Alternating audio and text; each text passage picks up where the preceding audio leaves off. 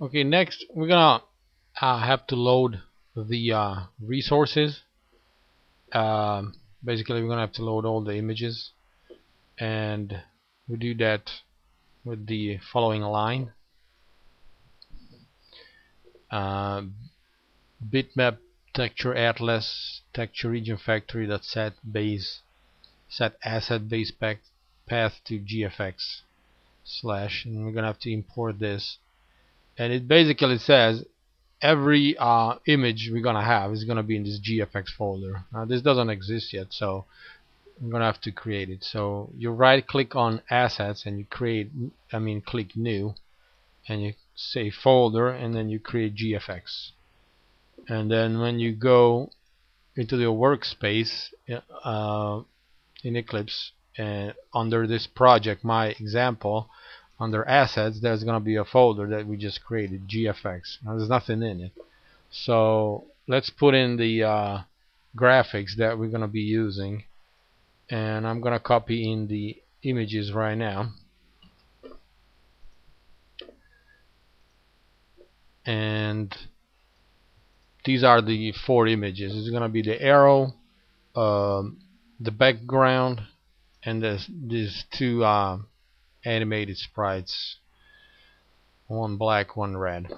So from here on out, we just gonna need to refer to these with their names. We don't have to give any path to them because we specified it here.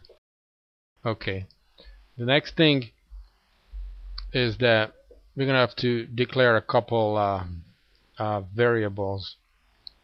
And in AndEngine there's 2 things. One is called the texture atlas, and the other one is called the texture region. And the texture atlas is basically you declare an area that you want to use in the memory, and that can only be size where the dimensions is the power of 2, so it can only be like let's say like 64 by 64 or 64 by 128. It can't be anything else. Now your images are not necessarily going to be the size, so you're gonna have to find appropriate size, one bigger than that it will fit. So for example, I open up Paint just to demonstrate it, and let's say my background has the dimensions of 800 by 480. So if I drag this in here,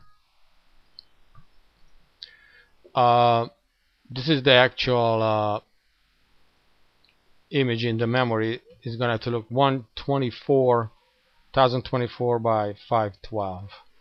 This white area is the area that we're going to reserve in the memory, and this is our image. So that's because OpenGL can only handle these kind of memory sizes. So that's what we're going to do. And also later on we're going to load these 2 images into the same texture atlas, which is basically the reserved memory area, and these have a size of 128 by 256. So we're just gonna basically create a one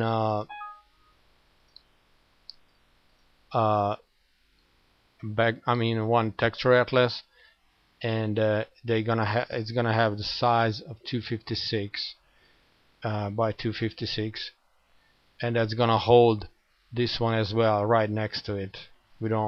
You can put more than 1 images into a texture atlas. Okay, so let's declare our texture atlas for the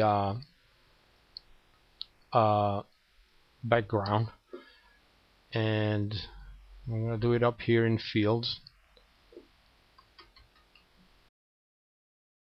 and I'm gonna have to import these,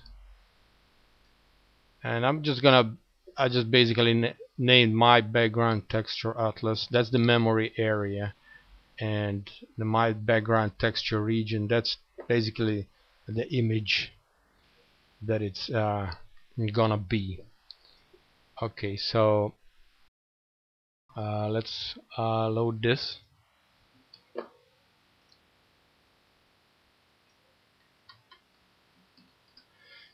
and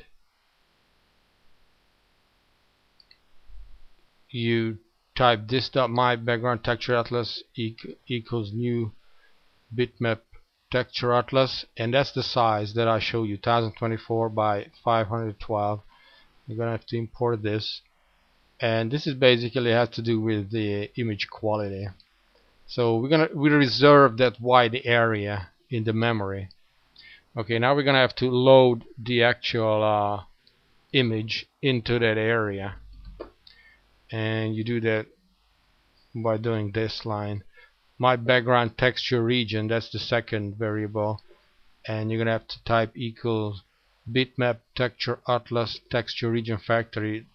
You have to type this whole thing in, dot create from asset, and you're gonna have to give it let's see, you're gonna have to give it the texture atlas, which is this thing.